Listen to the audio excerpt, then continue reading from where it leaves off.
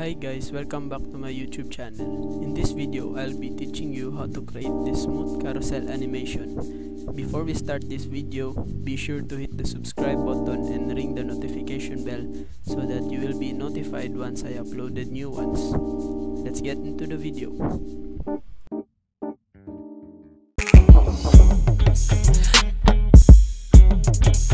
So first of all, we need to create our frame. So I have created a frame named Carousel Design, and you can choose the design whatever you want. We'll just here for the carousel that we will be creating, just like this. I will be explaining this later. Before that, we needed to make this look like a website. So first, let's add this top navigation that I already created. So there you go, have this, and let's just for the meantime add a stroke on the bottom just to have a clear identifier where we can set our frame size for the carousel. So let's create the frame. Just needed it just like this size, put it right on top. First thing we need to do is let's add a image just like this. So we can go to pixels or unsplash, whatever you like, and add images. Let's just search for image here, maybe this one. There you go, we have our frame here, frame 10. Let's name that into carousel frame, and then let's add some text right here.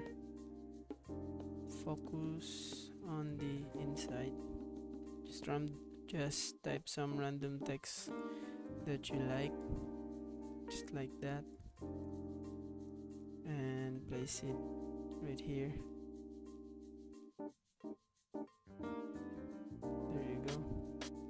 And let's add a navigator.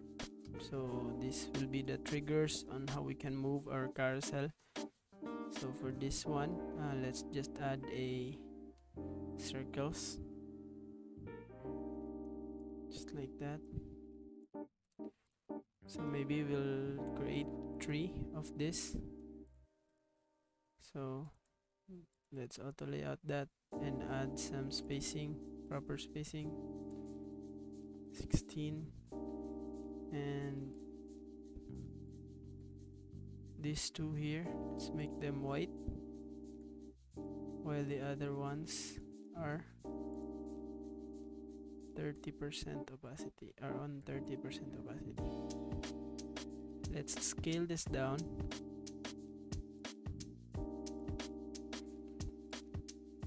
There you go.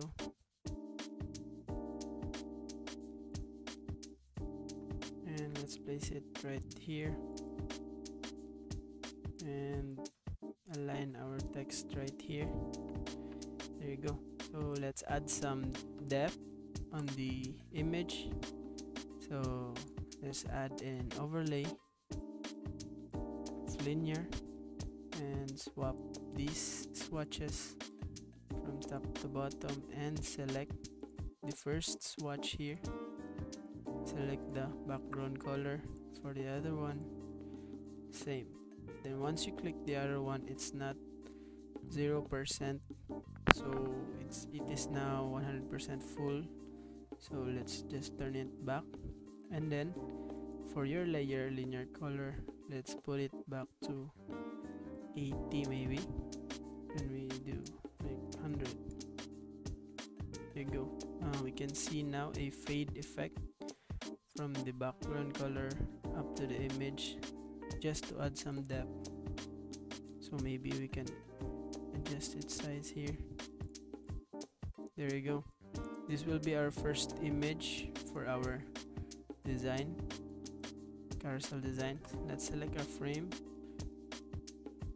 There you go. And duplicate it right here.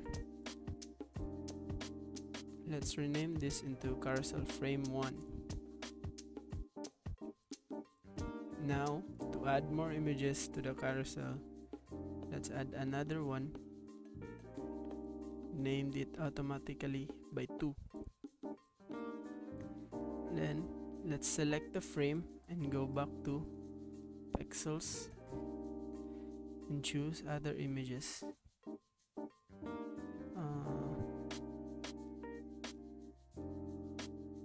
Maybe we can try this. This is not a good fit. Let's try other one. Maybe this one. Yeah, I think this is good. So as we can see, the fade effect has been removed. So how do we fix that? Let's just select the frame and move the current image down below the linear, and this one also. There you go. So we have now our fade effect back. So let's do that one more time. Carousel frame 3, then let's go back to Pixels and select some images. Maybe the best fit for this would be the landscape ones,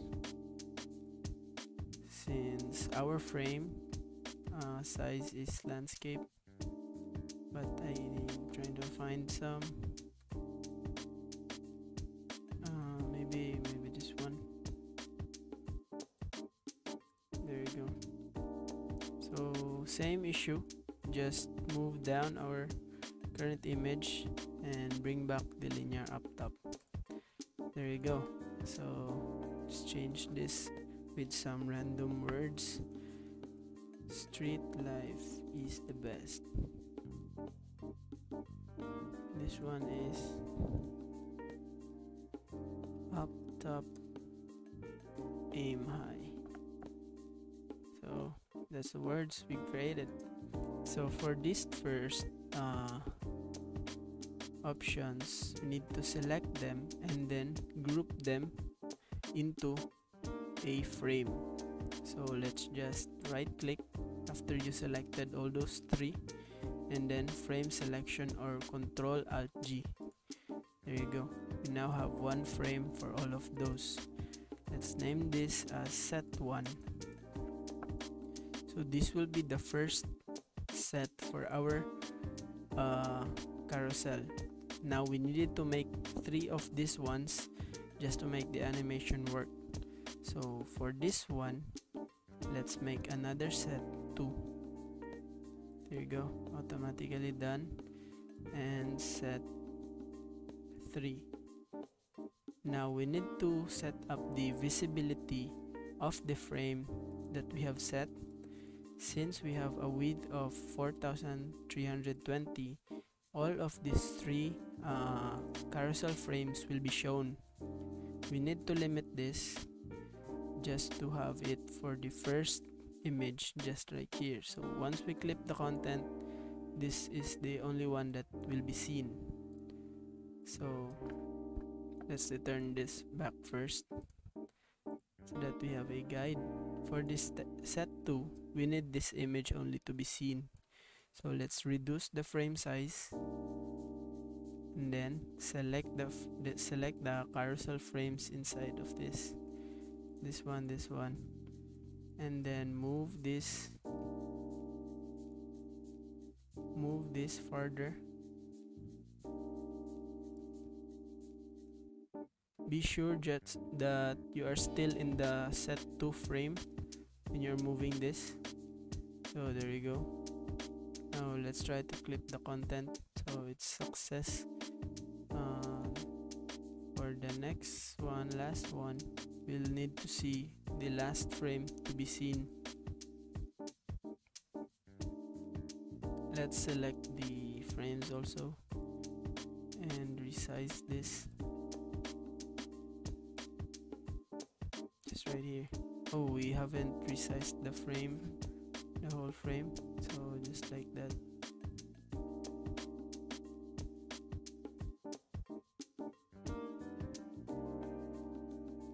So we now have a set 1, set 2, and set 3. So the next thing we'll do, let's move it right here. So the next thing we'll do is to organize these indicators. So for this one, we'll just move it right here, then copy this,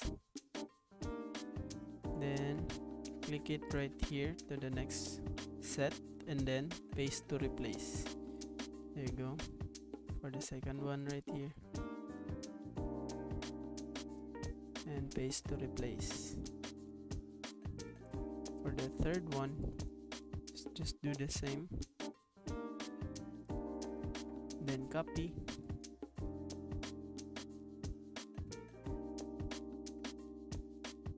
paste to replace.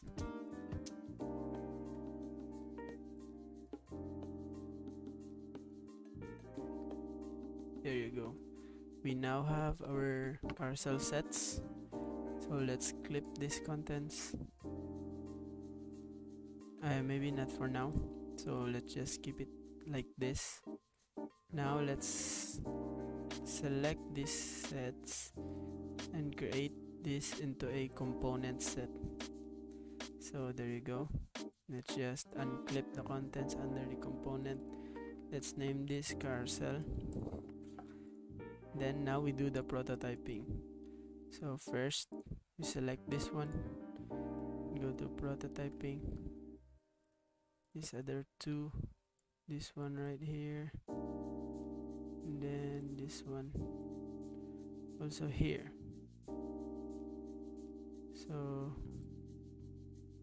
So reminder that you don't need to point these navigators onto these images. You should be pointing this to the sets that we have already created, which is set 2 and set 3 and set 1. So for the set 1, I have pointed these prototypes to this frame, and the next one is to this last frame. So just do this all throughout other screens also.